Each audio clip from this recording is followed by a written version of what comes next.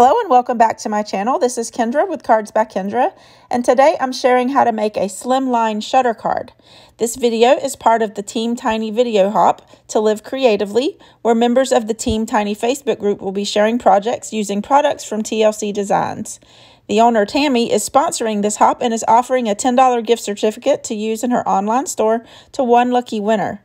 To enter, you just simply comment on each of the videos in the hop. We'd also love it if you would consider subscribing to each of the creators' channels, if you like what you see, of course. You have until September 4th to enter, and the winner will be announced on the TLC Designs Creative Sharing group on Facebook shortly after. For my project, I'm using the Crafty and Sweet Slimline designer papers that you see here.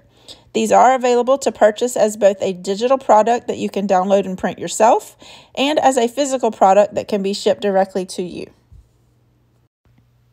I've seen shutter cards made in the A2 card size and also 5x7, but I hadn't seen one in a slimline size before, so I thought I'd figure out the measurements and share them with you. First, I'm going to cut all of my cardstock. I'm taking a sheet of hot pink heavyweight cardstock, and I've trimmed this down to 9 by 8 inches using my paper trimmer for my card base.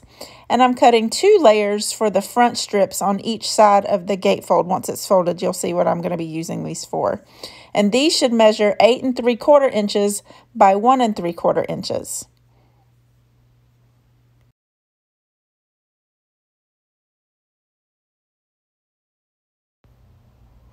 Next, I'm cutting 2 strips out of the designer paper, and these should measure 8 1/2 inches by 1 1/2 inches. Now for the inside of the card, you'll want to cut the inside piece to measure 9 inches by 2 3/4 inches.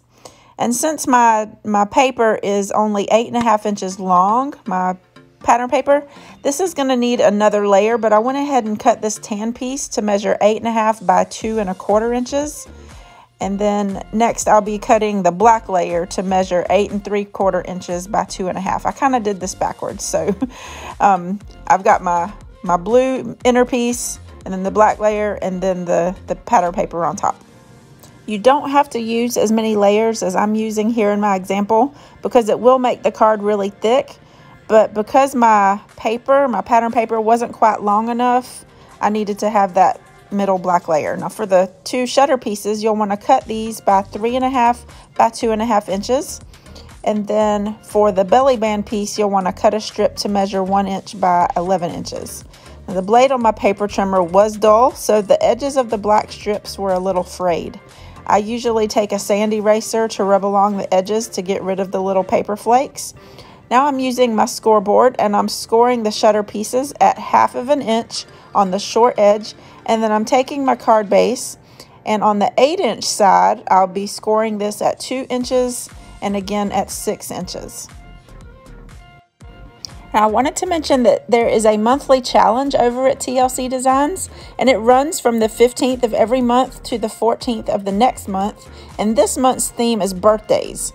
There's also a monthly sketch challenge. We'd love it if you could join us on the TLC Designs Creative Sharing Facebook group to get some card making inspiration, and also consider joining in on the challenges. They're a lot of fun. You can win some prizes to the TLC Design shop as well just by participating. The links to the Facebook group and the TLC Design shop are in the description box below. Now I need to cut out the little triangles out of the shutter pieces so that they will show the sentiment whenever you open the card. So I'm taking my T-ruler and I'm marking the center at 1 3/4 inches. And then from that mark, I'm going to measure 1/2 inch from the edge so I know where I'll need to cut. So I'm basically taking my scissors, starting from that first dot, cutting up 1/2 inch, and then I'm taking from the corner and I'm going to cut up to the top of that other cut line. So then you'll have these 2 triangle pieces that are scraps, and I'm going to repeat this process on the second shutter. So while I'm doing this, I'll tell you a little bit more about Team Tiny. We are a group of crafters on Facebook who all have YouTube channels with less than 1,000 subscribers. And we provide monthly video hops to give ad-free video tutorials to our viewers and help each other grow our channels. So if you have a YouTube channel and you have less than 1,000 subscribers and you like making crafty things, look us up on Facebook. So now it's time to glue all of the layers together and begin assembling the card. I'm just taking the pattern paper and I'm gluing those down to the layers using some Nuvo Deluxe liquid adhesive. This allows me some time to scoot the pieces exactly centered like I want them. And these are going to be glued down to the front of the card base. Now the middle pieces, since there's 3 layers, it is pretty thick, and in hindsight I kind of wish that I had cut out my circle first. But what I need to do is I need to cut out a circle of the middle strip so that the sentiment can be revealed when the card is open. But it's really difficult to cut through 3 layers. So I would suggest maybe cutting each layer before gluing these 3 pieces together, because when I did this, it was very difficult. So you can either use a die cut or a circle punch. And so when I started out using my circle die, I taped it down using cement tape, but I had to keep running it through my Big Shot machine several times so that it would cut all the way through. And I guess it pressed my mint tape into the paper so much that when I tried to remove it, it tore it. So you see that little white area there. So what I'm going to do now is just cut another piece of designer paper to place on top just to cover the tear up.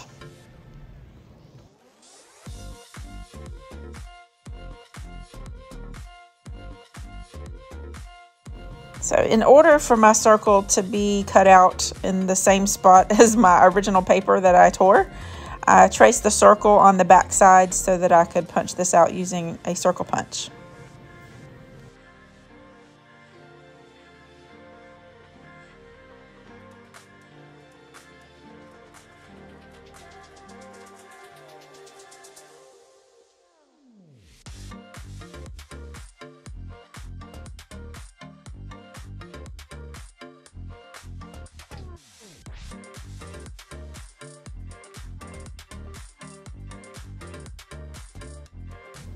So now I'll be stamping the sentiment that will show through the circle when you open the card. So I'm taking a scrap piece of 80-pound Neenah Solar White cardstock that I've trimmed down, and I made sure that it's not wider than that middle strip. And I'm tracing the circle from that middle piece onto the white cardstock so that I'll know exactly where I need to stamp the sentiment. And I just did this lightly with my pencil. I'm using my Misty stamping platform and the Alicorn Happiness stamp set from TLC Designs. And I'm taking the Hey Cutie sentiment and placed it in the middle of that circle. And I'm stamping this using some jet black Ranger Archival ink.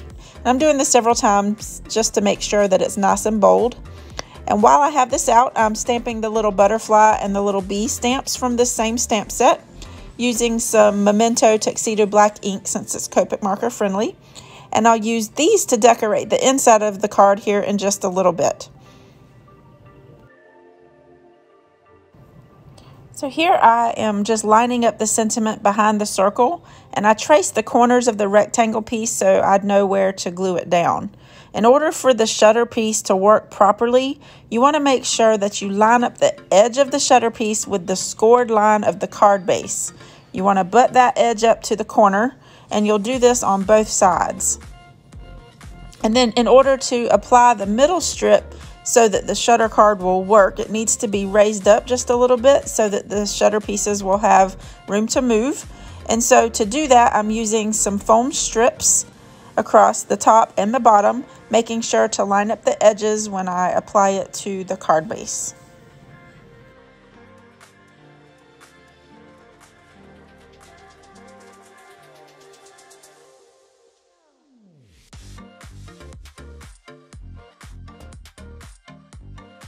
Now for the belly band, I'm taking the 11-inch strip and I'm scoring it at 3 1/4 inches and again at 7.5 inches. Now this is the piece that will slide over the top of the card to keep it closed.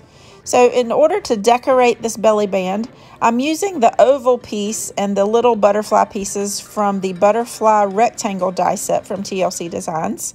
I cut each of these pieces out of some cardstock in the hot pink, blue, and black colors.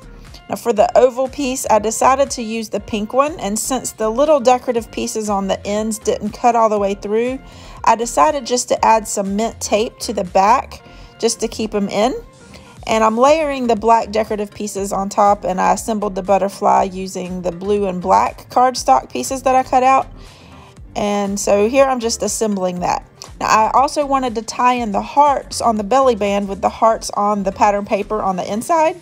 So I also added some white hearts, and then I glued the ends together of the strip on the back side.